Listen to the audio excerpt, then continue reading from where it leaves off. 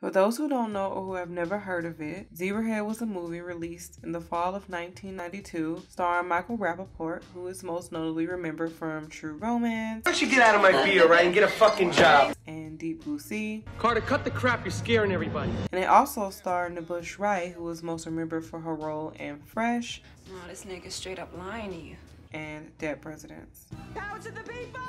Even though Zebrahead focuses on Rappaport's character, Zach, and Wright's character, Nikki, and them dealing with obstacles of trying to be a couple in a divided Detroit, that's not what this video is about. This video is about the black best friend trope. Of course, this trope has been talked about extensively in the past few years, but with this movie, I'm going to take a different approach. Also, I want to say if you haven't seen Zebrahead, spoilers are ahead. Some of the most iconic black best friends include Dion from Clueless, Bubba from Forrest Gump, and even Annie from Imitation of Life. I know that we love these characters and they are, well, iconic, but they also fit into a box. They're only there to either assist the protagonist, then you'll have a 20% interest in the Aunt Delilah Corporation, to have an expositional conversation, everything to convince him of my scholastic aptitude, but I was brutally rebuffed. To make the main character a better person, because I'd made a promise to Bubba, and I always try to keep my promise. or comedic relief.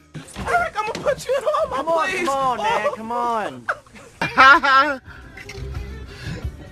While watching Zebrahead, I couldn't quite pinpoint why Dee, Zach's childhood best friend, got on my nerves so much until I watched it for the second time and realized that he fits the mold of the black best friend. The reason why it took me a second watch to realize this is because I was so confused on how this trope could be in a black movie. You see, usually the black best friend trope only shows up in white movies, so this kind of surprised me. In Zebrahead, it felt like most of the characters played a certain stereotype. Nikki's friends came off like the regular hood girls with attitude. Fuck up, nut, like you gonna give any bitch her respect. Shut up, bitch. Fuck you, hoe. Nikki was placed as the other. She stood up for herself but was sensitive and feminine. She gave me like Jada Pinkett Smith vibes, how she always kind of plays the same person in the hood movies, you know what I'm saying? Well, Pernell showed me what's up. And is that something to be proud of? They had the bullying troublemaker who was supposed to be the bad seed. Thought I told you the next time I see you, I want to see you with your parents. Where's your mother?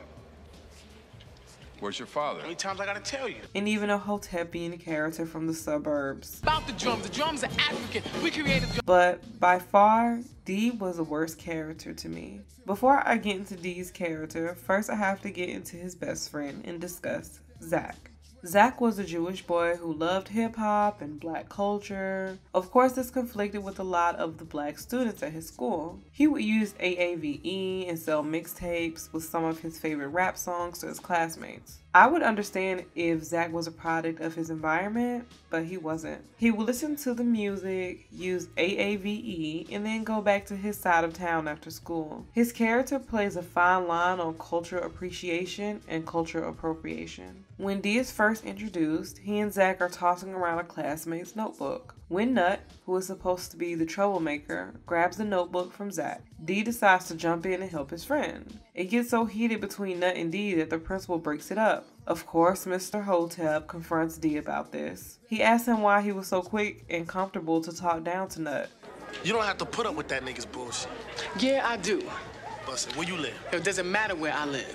We're all African. Yo, you live in a white neighborhood. You don't have to deal. So don't give me that we all African bullshit. Because of this interaction, it's clear that this is not the first time they've had this conversation. After school, while Dee and Zach are hanging out, Dee starts freestyling, and what he says is so telling to me. Yo, my name is Dee and this is Zachary. I'm in the front, he's in the back of me. Yo, people say, yo, Zach, you act too black for me. But yo, I like the way the brother acts to me. When Dee asks Zach if he knows about Reverend Calvin Butts and his efforts to cover up alcohol and cigarette billboards aimed at black people in 1990, Dee was clearly irritated by that.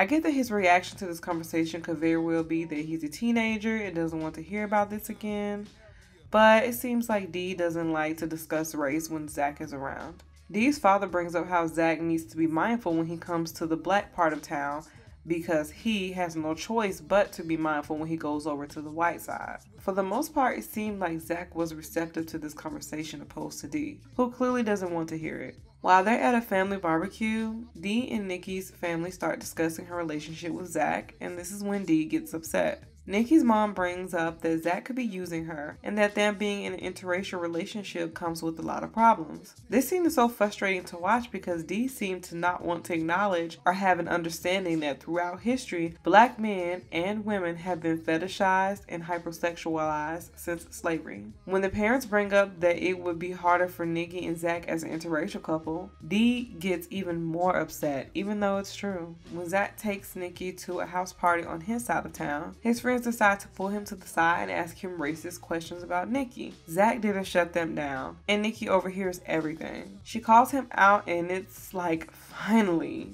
What about you? Man, you want to be so different. You ain't no different from them just because you walk the walk and you talk the talk. Just because you listen to the music and you think you know about the culture, it doesn't mean a thing. When Nikki tells her cousin Dee what happened, he gets a little upset, but then he defends Zach. When Dee is talking to Mr. Hotep, he makes the excuse that black men diss black women, so leave Zach alone. Seriously? Go to hell. When Dee finally confronts Zach, Zach makes excuses. He says that it wasn't his fault and that that's how guys talk when they're together.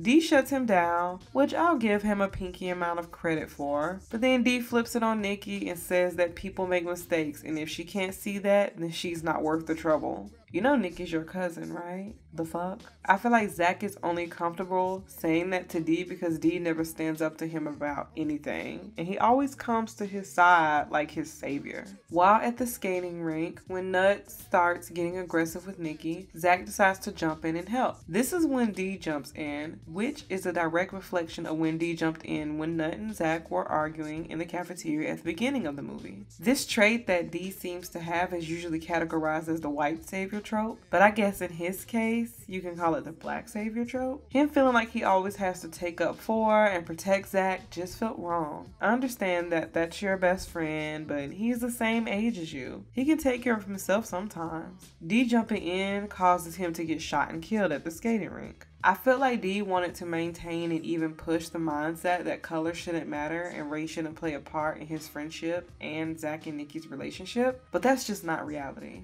I feel like you can have best friends of another race and still discuss racial identity, cultural appropriation, and interracial friendships with them. Dee seems to think if you ignore it and never bring race up, their racial differences will go away unnoticed, when in reality, that will never happen. If he actually had a conversation with Zach and was like, yeah, I know you love AAVE and our music, but you're on the fine line of cultural appropriation and cultural appreciation. As long as you don't use our culture inappropriately, profit off of it, or try and take something and rebrand it as your own, then I'm cool with it. I know this type of language wasn't used in the 90s, but you get what I'm saying. Because honestly, while watching this movie, I feel like Dee didn't think it was possible to be friends with a white guy while also embracing and being comfortable with discussing race. I also want to add that outside of Dee's character and a few other things, Zebrahead is a really enjoyable and interesting romance movie, so I think everyone should watch it. Luckily, I found it on YouTube and I'll be posting the video link in the description below. I want to say thank you for watching. Please like, share, and subscribe. I appreciate it so much. Bye.